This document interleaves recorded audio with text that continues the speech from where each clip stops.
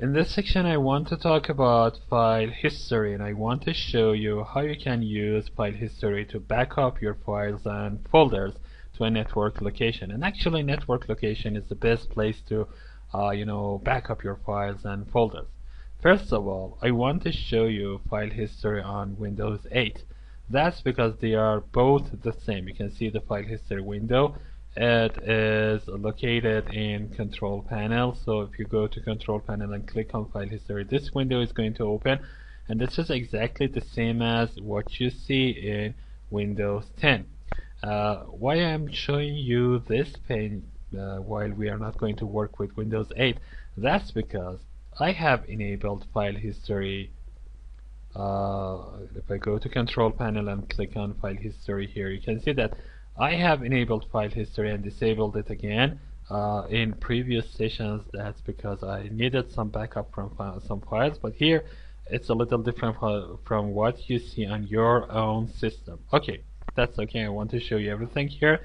Before working with file history, I need to make sure that a service is running, or at least it can be run manually. So I can go and right click on the Start menu, go to Control Panel. From here I need to click on Administrative Tools, and here the Services window is located. Click on Services, and by opening that, scroll down until you can find Volume Shadow Copy Service, and that's here.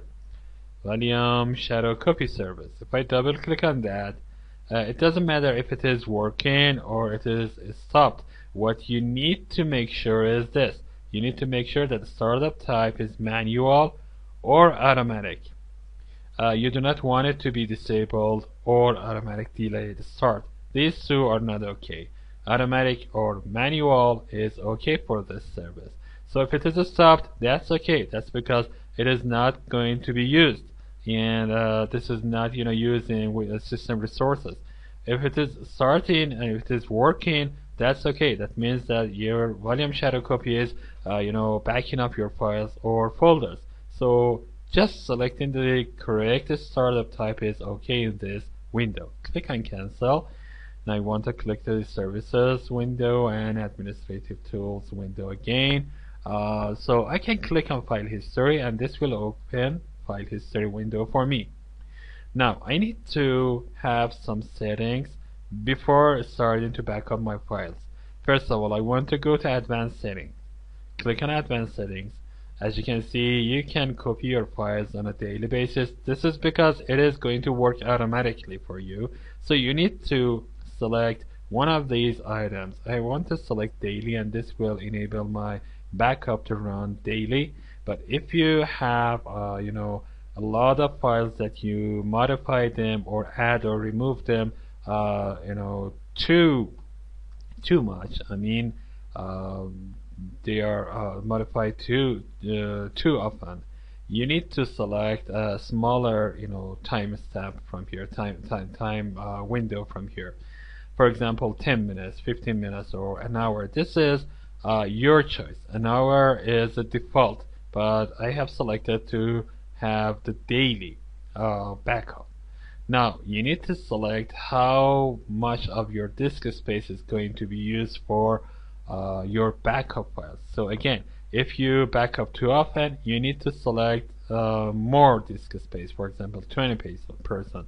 But if you do not back up too often, you can select the least amount, that is 2%. And again, 5% is the default disk space. Now you can keep the different versions of your files, and as you can see, 1 year is default, but I have selected to have it forever. So what does it mean? Why would I have copies of files and folders forever? I may want to go back to my previous versions in a later time, so I have selected to have it forever. But you may be in a situation that you do not need your files older than a year or 2 years or even 3 months. So you can select to remove all of those files and folders that are older than this time. I just select forever. But as you can see, although I have selected forever, I can go and click on clean up version at any time and remove my files that are older than these time ranges. Okay, so I cancel this out and click on cancel again. That's because I have made no changes to that. So I can go and exclude some folders that I do not need to have a backup from them. As you can see, by clicking on add, I can go and select the folder that I would not like to have a backup from them. For example, I do not want to have a backup from my program data or photos or anything. For example, I have selected photos. I click on select folder, and that's here. If I want to remove it, I can just select it and remove it from this list. But these locations, C Windows, C Program Files, C Program Files x86, and C Program Data, these are not necessary to have a backup from them. These are system files, and whenever they are corrupt, you need to make some changes to your system using, for example, system file checker or system image backup. So I have selected these folders, and I recommend you to select these folders too, and click on Save Changes. Now I can select a place to store my backup in that, and this place must be a network location, or at least location on your system that is shared. If I go to Drive D, I can see that, you can see that, of course I know that. You can see that there is a folder here. I have created this folder and named it backup, and I have shared this folder. So if I want to reach to this backup folder, I need to type client 10 /backup.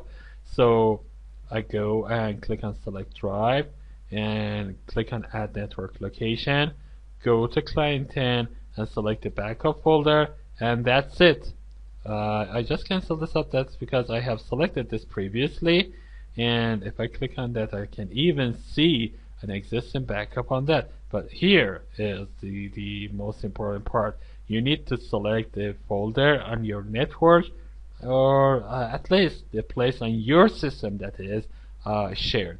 Again, I want to, and what does this? What is it? I have just forgotten the word that I need to. I want to emphasize. This is a slip of tongue. I want to emphasize that this should be on a network share, or at least make sure that you copy these files to a DVD or flash memory or whatever. You do not want to have it on your system. Backup should not be on your system. It should be somewhere else. So I select this and click on OK. Now I have a place. It tells me, do you want to use this drive for file history again? That's okay for me. That's because I want to use this for my file history.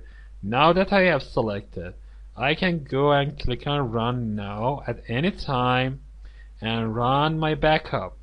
If I click on this backup, it will take some time, and that's based on the amount of data that I am backing up. And whenever it is finished, I can see that the stop is disappeared, and run now again appears here.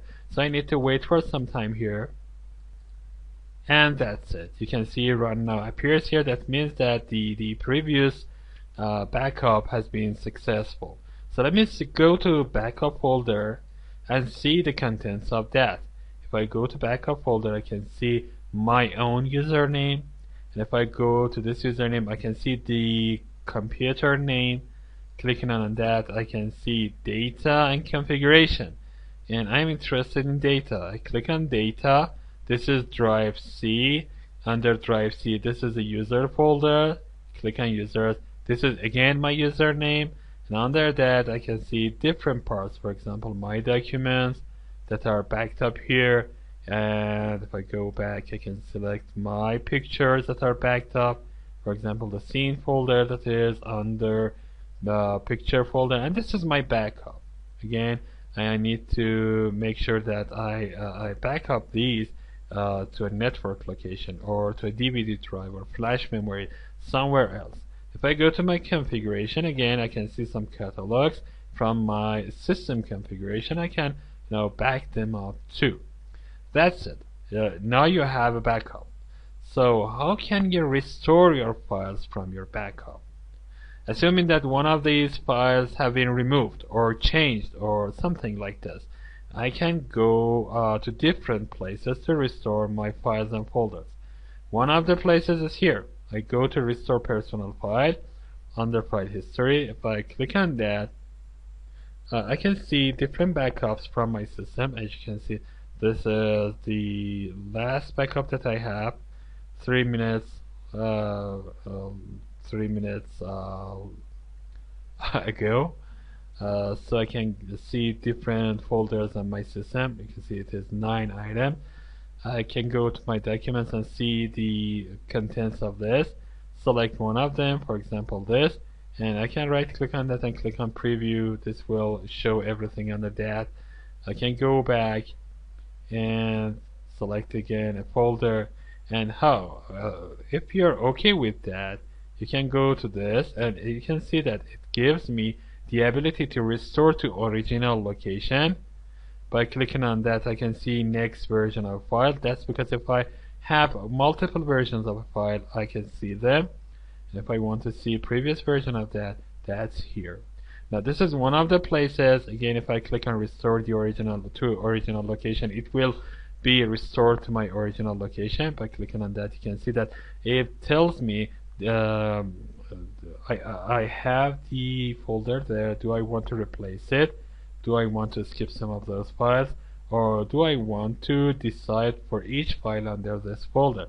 I can just click on replace and get going. That's it. I'm not going to restore it. I just want to show you. This is one of the places that you can restore or see different versions of a file. If I go to one of these folders, for example, drive C, under documents, if I click on documents, I can go to one of these files, for example this file, or of course I can go to folder level, click on properties, and see previous versions here. Now you can see that this is the second place that I can see previous version of a file in that. Now I want to show you something. Let me right click here, create a new text document. This is my text document. The name is going to be a new text document. That's okay for me. I want to open it and type something. For example, my name. Okay, this is my name. I save it, and now that I have saved it, I go to file history and run the backup. Okay, I have a backup from my file and folders. Let me that's it. Okay, now if I right click on new text document and go to properties and go to previous version, I only have one version of this file. That's the original version actually, because I have not made anything any changes to that. I can click on that, click on open, and see the contents. Now I close this, open the file again, and make some changes. Here I type my name is Muhammad Imani. So I save it, close it, again go to file history and run it. Run backup. Now you can see that it is finished. Now if I right click on my file and go to properties and go to previous version, I can see two different versions of my file. One of them is older than the other. I can go to older one, click on open, and this is the older version of my file. I can go to the newer one, click on open, and see the contents of the new file. You can see I have different versions here. Now if I want to restore one of these, I can just select it and go to restore. Here I have the ability to restore it to the original place or restore it to another place. And of course here again I have the ability to open this or open this in file history. If I click on open this in file history, this window, you saw this window previously, opens for you. If I want to see previous version of that, I can just click on this. This is the previous version, this is the next version, and if I want to restore it, this is the button that I need to click on that. Now you know everything about file history, and that's gonna be at your service.